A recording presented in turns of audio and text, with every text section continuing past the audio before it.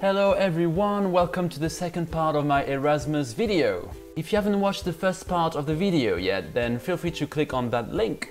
Basically today we're going to carry on talking about my Erasmus experience, and today I will mainly focus on the campus life, which includes the student life and also like my classes and the differences between my classes in England and the ones I had back home. And without further ado, let's start the video. Enjoy!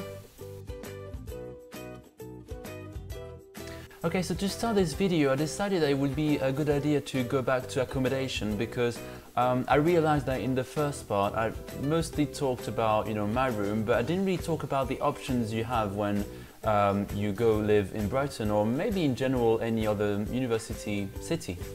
So if you come to the University of Sussex to study, and that might be applicable to other universities in the UK, then you have mainly three options. The first one is on-campus accommodation. There are pros and cons about living on campus. For me, the main advantage is that you don't have to worry about looking for accommodation, which is kind of difficult when you don't live in the country because you cannot visit the house, you can be scammed, that can happen unfortunately. And in my university, all Erasmus students automatically had housing, which was quite good to alleviate the stress of having to find accommodation when you already have so many things to worry about before going to the country. Another advantage is that also the accommodation is on campus, which is easier for you to get to the classes. You don't have to buy a bus pass because you don't need to take the bus in the first place. You can literally just walk to your lessons, which is quite convenient, especially if you have to wake up at 8 AM, which for some people is early, because you can just walk in 5 minutes to your class. Actually, I remember once I woke up 1 minute before my seminar because I mixed up AM and PM, so my alarm didn't set off. So I had to wake up very quickly, and I managed to have like some sort of food, dress very quickly, and I was in my class 10 minutes later. So I was only 10 minutes late. There are more advantages, but I would say the last one is that you also get to meet quite a lot of people because you'll get international students as well as national students. So you get to meet a lot of people, which is good if you think you might feel lonely.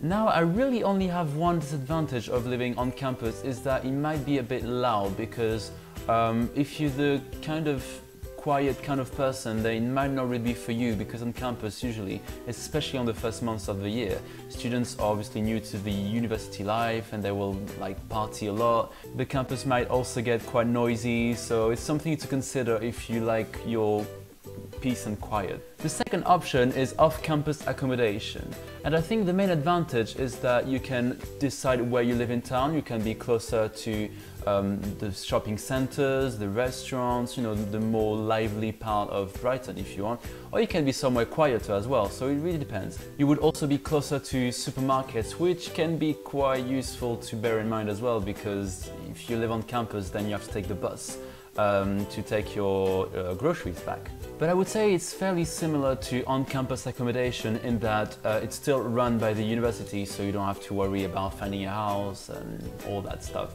Now, I think there's quite a few disadvantages of living off-campus because, first of all, you can be quite lonely, and what I mean by that is not that no one likes people that live off-campus, but it's just that you're likely to live with fewer people, and you might be more difficult to participate in the student life on campus because obviously you don't live on campus, and also you have to commute to the campus to go to your classes, so it is something to consider in my opinion.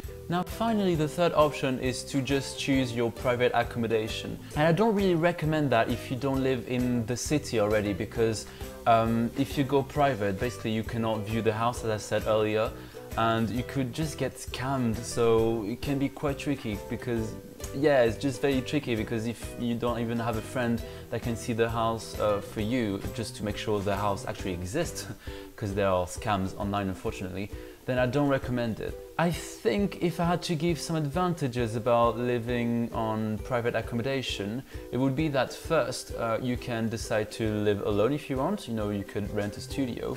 It might be that you're a family, so if your family is coming with you to study, then that might be an option for you. Though it's good to know that at least at Sussex University there are family accommodations, so I would look into that before going private without checking. Going private can also be good if you know you want to live with specific people, or maybe you want to live in somewhere that's bigger than in the university rooms. Though to be honest, if you just come for 9 months, then I think a small room is better. But again, I'm just being negative about private housing. But here you go, that's my honest opinion. The main difference that I've noticed between my university in France and my university in Brighton was the timetable, because in England the timetable is usually much lighter than the one I had in France. For example, back home I remember, it depended on the year, but on average it was about 16 to almost 20 hours a week, and in Brighton it was only 8 hours. I remember actually, I called them up and I thought there was a mistake, so I just asked them if they had forgotten some modules, something like that, and no, that was just 8 hours for me every week.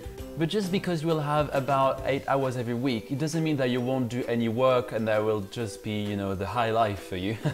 The way it worked for me in France was that all you needed to know was basically presented during the seminar or the lecture. But in England, you have only 8 hours because the tutors are only here to kind of introduce the topic and give the main outlines and the main aspects of the subject. And then you're expected to do the work at home, so it's a lot more work at home than it is in France. Another difference that I've noticed is that the relationship between the students and the tutors is quite different. Back home in France, you had to call them sir, madam, and use the vous in French, which is the polite form of addressing someone. But then in England, you just call them by their first name, so it was quite weird for me to do that at the beginning because I was so used to being very polite to my tutors. I've even had the occasion of going out for a meal or a drink with some of my tutors, which doesn't happen as often back in France. I did meet with a tutor back home, but that was just one thing. But here it's much more common. Tutors are more happy to hang out with their students, you know, so it's quite nice. I mean, obviously it doesn't mean like they're gonna be your best friends, but it's quite a normal thing to do. Another difference that I will talk about is the grading system. Basically in France, we grade things out of 20 normally, but in England they use percentages, so which means that if you get 50% in France, it's worth a 10 out of 20, but 60% is not worth 12 out of 20, it's usually more like 14 out of 20. Go figure. And then if you get 70%, that's 16 out of 20. A bit of jargon is necessary here because when I first received my grades in my first few exams, everyone was like, oh, you got a first, oh, I got a 2-2, and I was just like, what? Basically, if you get 50 up to 59%, then you get a 2-2. If you get 60 to 69%, then you get a 2-1, and then if you get 70 up until 100, one can only hope, then you get a first. Here you go. Now let's talk about the student life, because I think it's quite an important aspect of your year abroad and everyone wants to know what it is like to be a student in England. What I've loved the most about the student life in Brighton is the Freshers Week. If you don't know what a Freshers Week is, I didn't know that before I came to England, so don't judge anyone. It's basically a week where you've got events such as, you know, speed mating, when you have to talk to people for like 2 or 3 minutes, then you move on, so you get to meet a lot of people. I had band dancing when I had to learn how to dance like a cowboy.